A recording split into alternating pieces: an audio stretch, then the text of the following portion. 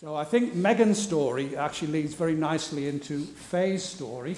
So I'd like to introduce you now to Faye, and Faye will tell you her story about how she came to Liverpool. Over to you, Faye.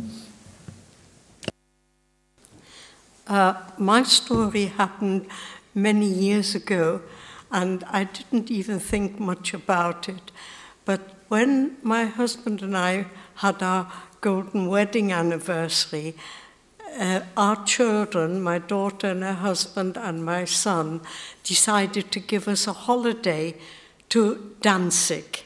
That is the country I was born in. It's now part of Poland, and it's now called Gdansk. But at the time when I lived there, it was the free city of Danzig. When I got there, I was in two minds whether I wanted to go or not, because I'd heard that it had been very badly bombed and all the buildings had been in rubble. But you can imagine my amazement when I got there that it looked almost exactly the same as when I lived there. It seemed the people in Danzig decided to rebuild the city almost exactly as it was when I lived there. And I was looking around, and I was standing on this bridge, and I happened to look along the harbour, and I had a really strange feeling, because I felt as though I could see myself as a child running along the harbour on my way to school. And I felt very, very nostalgic and very sad. And I was wishing myself back to those times when I was little, and I was surrounded by my parents and all my family and my friends. And then after a while, I thought about how the last year or two, things got really bad in Danzig. The Nazis seemed to take over, and you saw all these soldiers, some in their black uniform, the SS, and the SA in their brown uniform.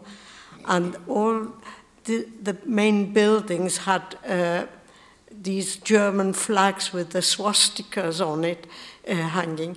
And there were notices in the main buildings and in some of the shops to say that Jewish people weren't allowed there. It was really awful, and quite a lot of people were arrested. My parents had a tailoring business, and the German people were told that they mustn't deal with any Jewish people, and the business went right down. Hardly anybody came to have any clothes made at our works. And things got really bad, and you got really scared. They made you feel as though you should be ashamed to be Jewish, that Jewish people were bad people. You know, they really made you feel bad about it. Anyway, one day, the school I went to sent letters to our parents telling them that if they wished, their children would be taken to England to safety. And you see, the British government at that time decided they would allow 10,000 children from occupied countries to come to England, because they realized that things were really bad there. And anyway, my parents decided to let me come to England. And my brother, he was quite a bit older than me. He had already left Danzig, and he and some of his friends got on one of these ships to leave Danzig. And the trouble was, none of the countries would allow them to land there, and things got really bad because they were running short of food and everything. And anyway, fortunately, in the end, they were allowed to land in Israel. And my sister, she was older than me. She just left school, and they were, my parents were told that she couldn't come on my kinder transport because she would have to have somebody to sponsor her who lived in England. Fortunately, my mother, she had an uncle who lived in London, so she wrote to him and asked whether my sister could come to London, whether he would sponsor her, and which he agreed to. And she came on the next kinder transport to the one I went to. Anyway, we didn't hear anything for a little while, and all of a sudden we got a letter to say we must get ready immediately and get ready to go to England. Anyway, my parents came to see me off, and we got a coach. On the coach, there were 70 children from our school whose parents allowed them to come to England. And we all got on the coach. And of course, we didn't realize how serious it was, because we were children, and there were 70 of us together, and it felt as though we were going on a holiday. You know, we didn't realize that we might not see our parents again. Anyway, then we got on the train, and we went through Germany, and we traveled overnight, and we didn't sleep much that night. And then we went on to Holland. And in Holland, we went to this big hall, and they gave us a meal to eat, and we stayed there until the evening time. And when the evening time came, we all got taken to the docks where there was a boat there, and we got on the boat. And I know we were shown into this cabin, and there were all these bunk beds, and they asked us to have a sleep, you know, on it. And I think we were that tired. I know myself, as soon as I closed my eyes, I must have gone to sleep, because when I woke up, it was the next morning, and we'd already landed in England. Anyway, we landed in Harwich, and then we got on the train again, and we went to London. And then we were in this big hall, and some of the children were taken by families to stay with them. But nobody asked me to go and stay. So in the end, they put me on another train, and I felt as though I was living on a train all the time. And I landed in Liverpool. They took me to Liverpool. There was, when we arrived at Liverpool, there was a lady came to meet me, and she was the head of the refugee committee of Liverpool, and I went to stay with her. She took me to her house, and it felt really strange, because I was living in a different country, and I couldn't understand what anybody was saying, because I could only speak German at the time, and people had to sort of use sign language to tell me and say, oh, that's a chair, that's this, and that's the other. And it was quite difficult, but the lady was very, very nice, and I stayed with her about a month. And she'd have liked me to stay with her, but she was a very busy lady, and she used to have to go to a lot of meetings. So she thought it'd be better for me to be with the family. So anyway, she found this family who lived in Wavertree, and they took me in. They weren't Jewish people, they were a Christian family. And they had a little boy, and they took me in, and they were very kind to me. They treated me almost right out from the beginning as a member of the family. And I did get a few letters from my parents from Danzig for a while, but then in September the war broke out, and I didn't hear anything more. In the meantime, all the children used to stand around me because they'd never met anybody from a different country, and they thought it strange to meet somebody who couldn't speak English, you know. And so I learned quite a lot of English from the children, you know. And I think when you're young, you do pick up a language a lot quicker than when you're older. And there was a naughty little boy who thought it'd be a good idea to teach me a few swear words. And so then I was told that you don't say words like that when you say hello to people. So I soon learned not to use these swear words. Anyway, I went to the school there, and then in the September 1939, the war broke out. Britain declared war to Germany, and we were quite scared because we kept looking at the sky, wondering whether there was going to be airplanes come to bomb us or what was going to happen. And they issued it with air raid shelters. If you had a garden, you got one of those a sort of shelter made out of steel that you half buried into the garden, and you had to go there when the raids happened. And anyway, one night there was an air raid. It was like a wailing sound, and we all went. We must have been very tired, our family, because we slept right through it. We didn't hear it. So it wasn't until I got to school the next morning, and all the children were all excited about saying, oh, there was an air raid, you know, and they were talking about it. And I was quite miffed because I couldn't have anything to talk about because I'd slept right through this air raid. But after that, things did get very serious, and we did have a lot of air raids.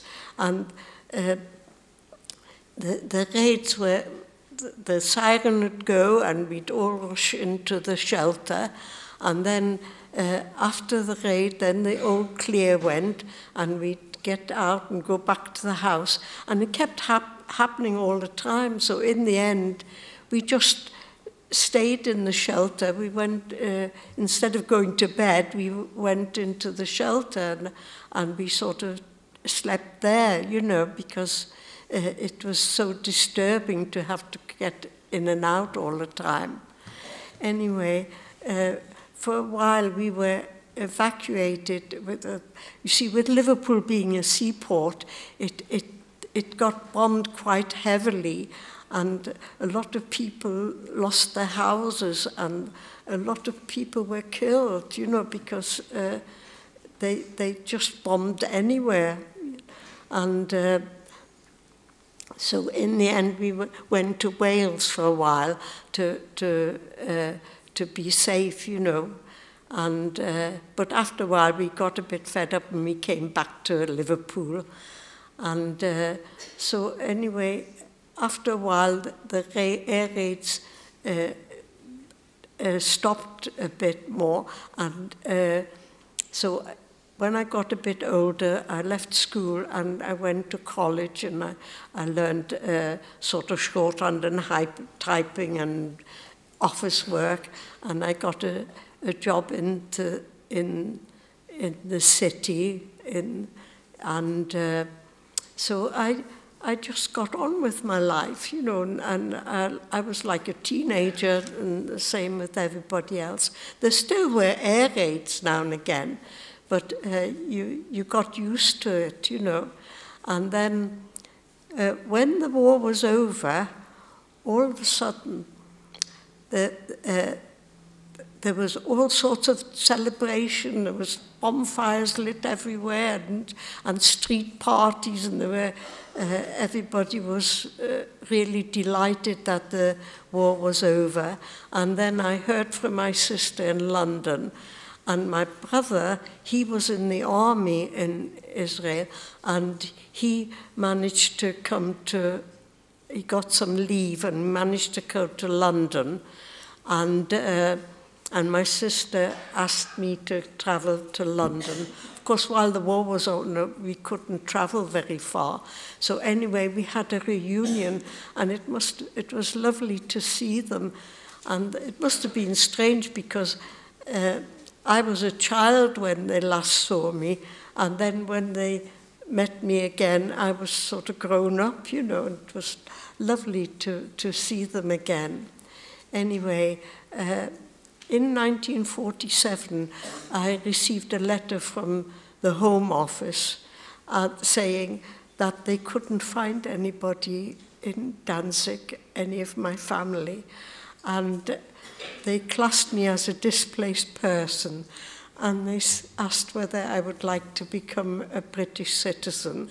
So that's what happened. I became a British citizen, and I was very upset about it, of course, naturally, with losing all my family. But so I just tried to put it behind me and tried to get on with my life. And anyway, eventually I met Frank, my husband, and we got married, and we had 2 children, and I've got some grandchildren now. And I just got on with my life. And all I can say is that I was so grateful to think that I had my life saved by becoming a Kindertransport. And I was so grateful to all the people that I met who were so kind and made me feel so welcome in England. And I'm glad to be here to tell you my story.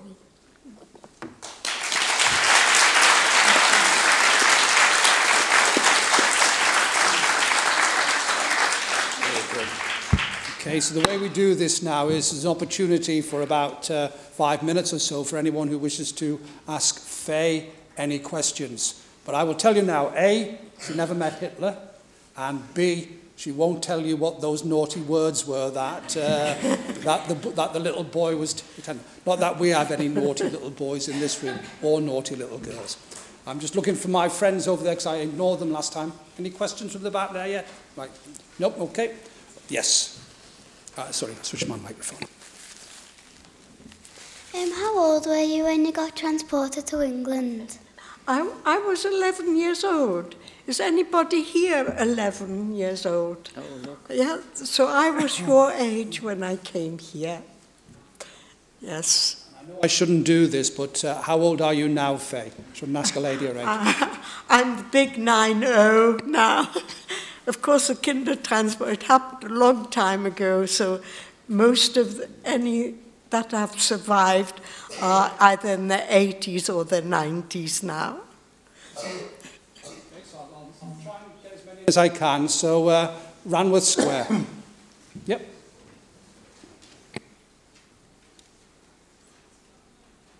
Oh, is it? My nan was a Jewess too. Sorry? Sorry, didn't pick up the... Becky, what? I think she said her nan was Jewish. Did you say your nan was Jewish? Her nan was Jewish. Sorry? It's just a comment. I think her nan was Jewish. Oh, her nan was Jewish, right? Okay, thank you for letting me... Ah, that was interesting. Yes. What did she say? Oh, her nan was Beacon and then Whitefield. So Beacon first and then Whitefield, okay? Do you still have any family or friends left? Well, up to last year, I had my sister who lived in London. She died last year, but we used to visit each other, and she used to come to Liverpool, and I used to go to London to visit her. And when my brother, of course, he hasn't survived either now, but he came from Israel, and they came to stay in England for a while, and then they went on to America, but of course they haven't survived now, you know, because they were older than me. Gentleman from Whitefield.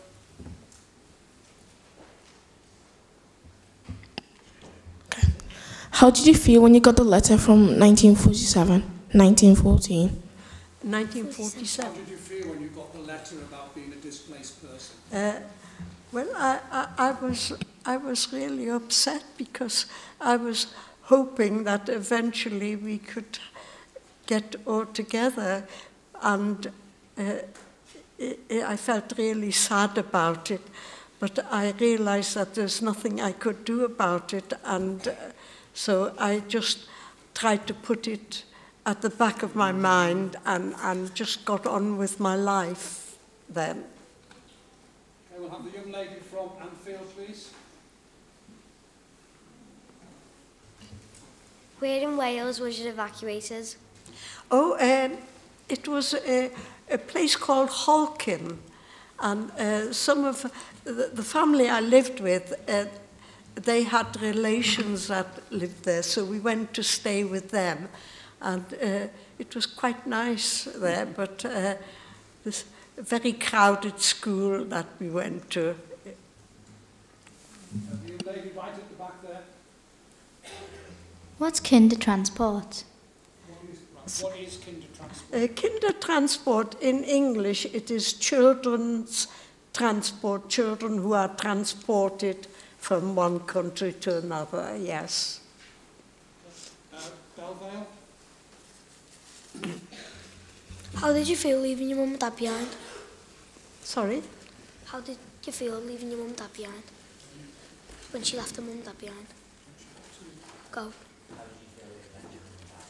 How did you feel when you had to leave your mum and dad on the kinder transport? Well, that was strange because to me, there were all these children, there were 70 of us set off, and it didn't occur to me that I wouldn't see them again. I had a feeling that they would join me fairly soon, you know, and come to England as well. So in a way, it was almost like having an outing, you know, and going. It wasn't till I got older that I realized how upset I was. Not that they weren't with me, you know, and I missed them quite a lot. One last question from the young lady right at the back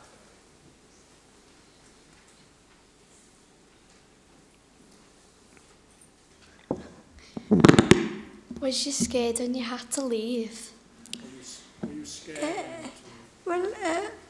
I was scared in a way, but things were fairly bad in Danzig at the time. You were pretty scared in Danzig because people so hated the Jews, and you felt scared, and you wondered what was going to happen to your parents, you know, and if there were a lot of people who were arrested then, you know, and I thought, what would happen if my parents were arrested? You know, what would happen to us, you know?